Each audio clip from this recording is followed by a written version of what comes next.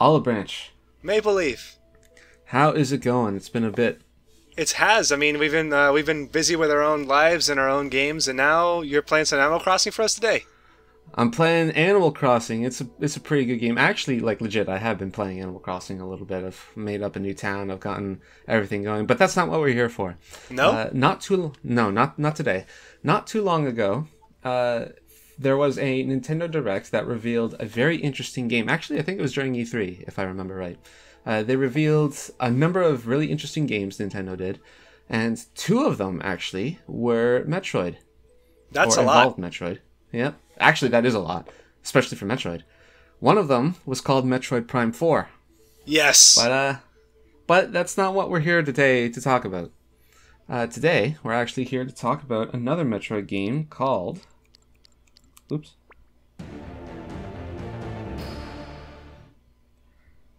Samus Returns. Samus Returns. The thing about Metroid Samus Returns, what do you remember about AM2R? That it was really good. It was a really good Metroid game. If you remember right, AM2R, it was DMCA'd a day after it was released. And it turns out that this is why. Because Nintendo was working on their own remake of Metroid 2. And really? They called it Samus Returns. Yep, this is it. That was the reason. It wasn't a whole IP thing. I mean, besides that, it was also because like, no! You're taking away our thunder! Obviously, it was an IP thing, of course. Like, they do need to protect their intellectual properties. But yeah, actually, they were creating their own remake of Metroid 2. And here it is. Samus Returns. It was released last Friday, I believe, which would be... Today's the 19th. As of this recording, it's early morning, 1 a.m. 17th? Whatever. It's the 16th, I think. The point is, it was released in September on a Friday. 15th. The 15th of September. Yeah. Anyway, Samus Returns. Let's go. 15th. I want to see what it's like. I want to see what it's like. Before we get started, I just have one stipulation. You know how at the end of our co-op LPs, I ask you about the game, what you thought about it, how you enjoyed it. Uh-huh. I'm going to do the same at the end of Metroid Samus Returns. The thing is, I want you to deliberately compare everything about this game to AM2R. Have you played this at all? No. Wow, okay. I haven't even turned it on. Okay. I unboxed it 5 minutes before I called you. Okay. All right. Let's do this then. Let's compare. I mean, let's be fair though. AM2R and Samus Returns. I mean, I've seen some video footage of Samus Returns. Really different vibe. With that whole... Was it Aeon power or whatever? That Samus can use? Yeah, something like that. But, you know, the whole point of my stipulation here is that Nintendo shut down AM2R because they didn't want their toes being stepped on by something that could be considered superior to their product. Uh-huh. So this is it. This is their attempt. This is what they are doing to prove to their market that they are the number ones at creating their own IP. You know, Sonic Mania came out not too long ago, and it was considered fucking fantastic, and it's generally considered a fan game. Yeah. Because it wasn't made by Sonic. It wasn't made by Sonic. Yeah, which is why I was going to draw a comparison immediately to say, like, I hope they hired that guy to, like, Samus Returns, like, hey, that actually is really good. How about you come over here and swing by with your CV and whatever, and we'll see what you can do with this game. Right. So that's why I'm making this stipulation. I want you to make those direct comparisons because, you know, okay, right on. Sega, they owned up and they said, you know what, maybe we can't do it, maybe you can. And Nintendo is deliberately saying, you can't, and we are forcing you not to because we can do it and we can do better. I mean, like, aside from all the legal shit, of course. Right off the bat, though, this is good music. Yeah, well, they know what makes Metroid, and that's half of it's the music for sure. That reminds me. Well, that reminds me actually. This game was directed by Sakamoto. Oh, okay. Yoshio Sakamoto. Let's hope he learned. The man behind. Let's hope he learned. The man behind Other M, the black sheep of the family. Even knowing that Federation Force exists, Other M is still probably the blackest spot on the Metroid franchise. For a different reason, I'd say. I mean, Metroid Federation Force is a travesty. It's not even a Metroid game, but Other M was, oh no. Oh no. Other M. Okay, the problem is that Other M is that 100% canon, and Federation Force, like, it could be just construed as a It's spin-off. canon. I suppose It's fucking canon. it is canon. You could say that, but you could make the argument that it's just a spin-off. But this is made by the man that made Other M. We'll see if he's figured something out. Huh.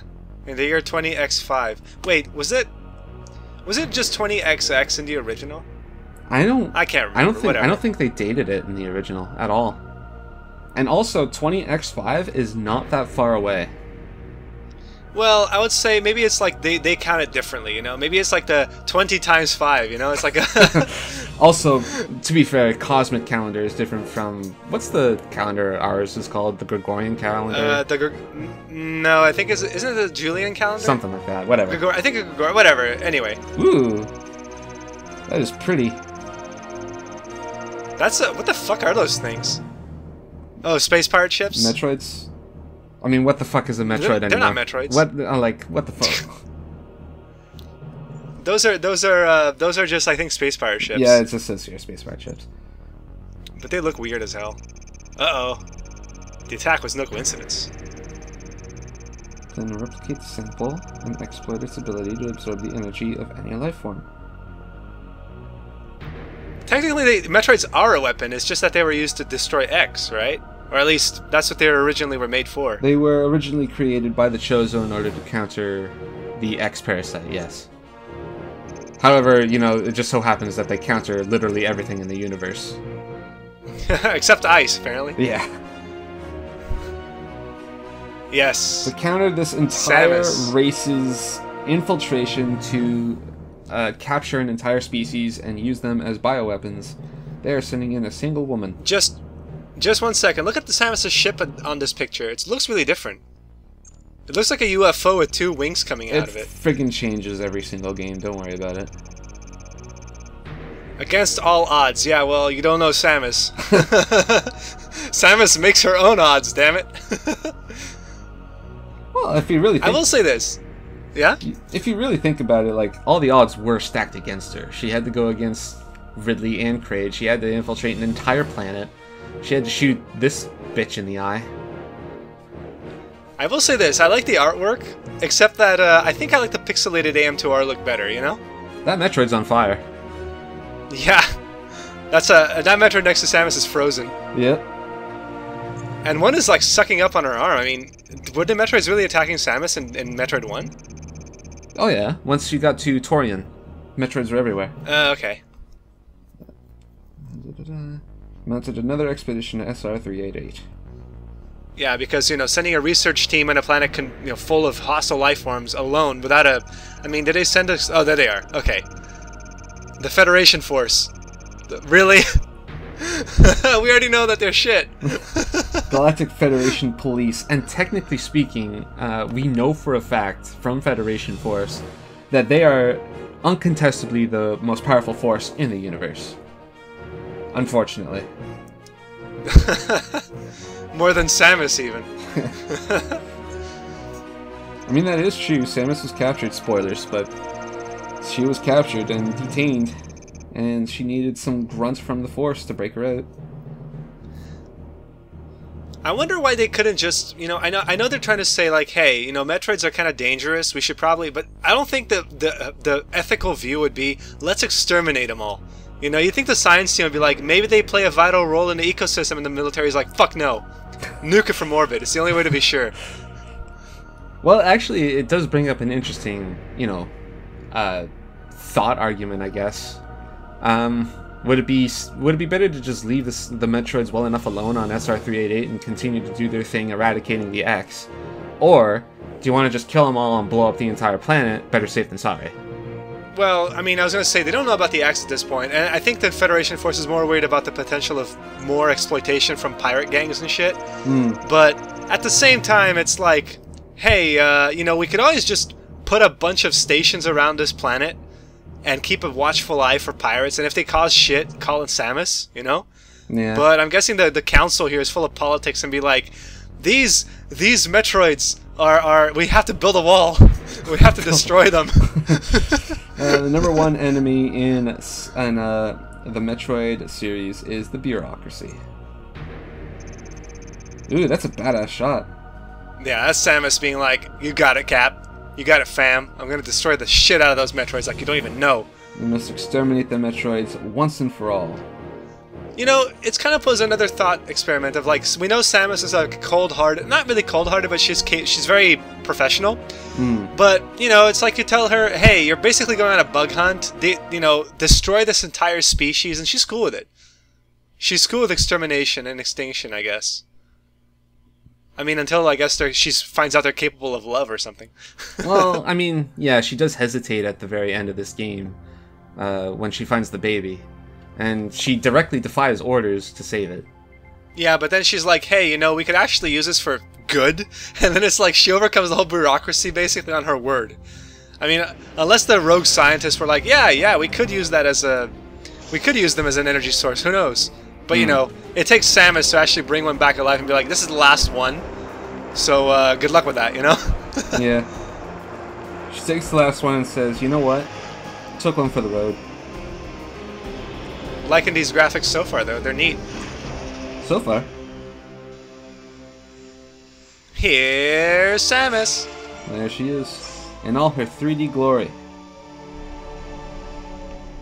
So, I'm told that this game has amiibo functionality. I do not own any amiibos, and my modded 3DS is an old school 3DS, so it doesn't have amiibo functionality out the gate anyway.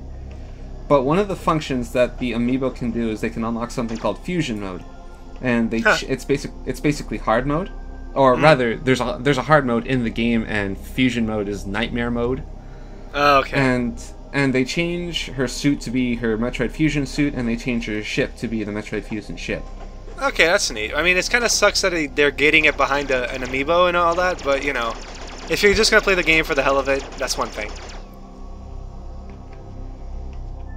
Unfortunately, we're not going to be doing any of the amiibo shit. Yeah, well, you know. Cost money. Alright, so I can wall jump. Yeah, you can wall jump straight off the gate. Sounds good. Yeah. I don't know if I'm going to do a 100% playthrough of this. It honestly depends on how the game goes.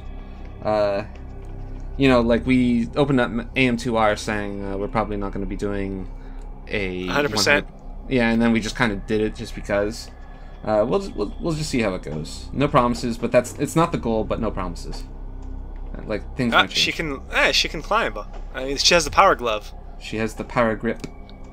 Power grip, yeah. Huh? She can look. Huh? Can you shoot from that angle? I suppose you can. Huh?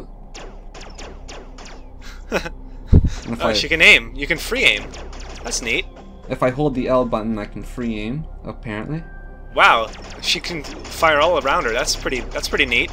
That's a level of mobility you didn't have before. I think that's a bonus on AM2R. But AM2R did have enemies designed to fire in like 3 planes, you know, or 3 directions. Yeah. So we'll see how Samus Returns handles free-floating Metroids flying all around your ass. AM2R, you could shoot in 8 directions in AM2R, and I gotta ask, like, the fact that you can free aim is pretty cool of this game, but is that really such a huge point in its favor? Like, how many more directions do I honestly need? Like, here's this one and here's this one. Like, what's the huge difference between here, right? Hitboxes, man. Shave off those hitboxes. I suppose so. I mean, like, we'll see how it comes out. What other buttons do I have? Oh, that's the counter. You can punch people now with your big spike or your bigger cannon. My big ass cannon, yeah. Yeah, that's nice.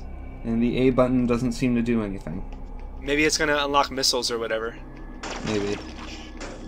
Oh, hey, already the fauna of the life is greeting you. Hold R and press Y to fire missiles.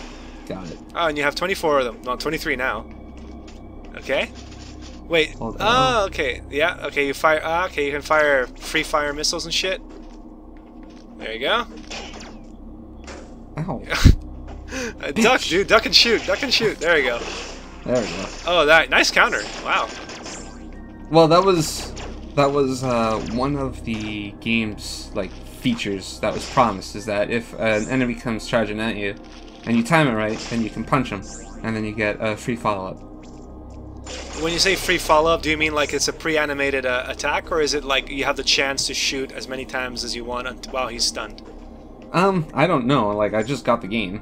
No, I know, but you know, given that you're the one who's like, oh my god, this game is coming out, and you know, it's like, hey, you know, do you know what they're promising here? I like that they're teaching you, yeah? Knowing that Sakamoto made this game, I wouldn't put it past him if it was all cinematic. Well, no, that was Team Ninja doing it, though, wasn't it? No, although Sakamoto, yeah? That was Sakamoto. Oops. Oh, they hit hard. Everything about Other M was Sakamoto's design. It was completely his vision. Do you not remember all the supplementals that we read? Oh yeah, I do remember those. Sakamoto says roundabout route. Yeah. Good roundabout route. So is that a pirate or is that a human? I would assume that's a human. Kind of hard to tell with the angular helmet and all. Oh, I'm gonna hit pause for a second. Just take a look at my menus here. What you got out there? The surface map. Looks okay. Grab a pin from the bottom of the screen. Drag it to interest on the map. Oh. You have 5 pins. Oh, would you look at that? No, I have 8. 7. Huh. Neat. And you can color code. You can color match. Yeah, this is good. AM2R had the 1, right? It just had the 1, yeah. And, like, you could place it, but then that was it. That was just the 1. But now I have 10, and they're all different colors. Well, 5 of them are different colors. Remove them all. And, oh, from different areas. Did you see that? That means that you could pin... Did you see that it says you can pin from this area when you deleted them all? That means you can probably put 10 pins on every single map or every single subworld. That's impressive. I can't click any of those icons. Oh well. Checkpoints. This is a checkpoint system. Alright, that's enough. Maybe when you die or something, or like this, you're going to a new screen and it's a bat. It's a bat missing a lower jaw. 4. Doing so will automatically take aim, press X with your melee counter now. Bam! Ha! Get stuffed. Press X to use your... Yeah, okay. Alright. So there you have it. Oh. Kind of hard to tell like what's breakable. Oh, there you go. Can you parry when you're not facing the enemy? Like can you like back parry him or something? I'll try. Oops. I'll blame that one on me. Okay, no. I'm gonna say no. The answer is no. Yeah, you have to be facing the enemy. Otherwise, I guess it would be too easy. It'd just be like, be constantly with your finger on the X when something is coming at you. Yeah, good shot. Oh, and you automatically aim at him too. That's really neat. I wonder if you get bonus health or something when you kill an enemy with a parry, or when you parry someone. You know, as a reward for like using her melee. Because risky as hell to like be like, come at me, bro, and then you just stun him in the face. Quite possibly. This is pretty. It is pretty. That's like a temple or a power plant that's like you're going deeper into a mining facility. Yeah, like way at the beginning, way over there, just before we started coming into these catacombs, we saw a bunch of ruins. They look like Chozo ruins. So yeah, this is pretty cool. Pretty cool looking so far. I don't know. I think I like the open natural aspect of AM2R's first zone better, but you know, different design, different choice of what we're starting with here. This is just me showing off. So if I remember AM2R, oops. Can you attack while hanging? Like, I mean, not attack. I mean, can you melee while hanging? Yeah, you can. Fuck yeah! Samus is gonna get some good hits on. What is this? Safe space? Ah, it's something. It's a missile recharger. Ammo. Okay. Anyway, as I was saying, if I remember AM2R, eventually I'll be given a diverging path, and the left path will be a save room. Already we have a little goodie waiting for us when we have the morph ball. Yeah, we don't have the morph ball. Probably a missile expansion. Yeah. Oh, missiles, right.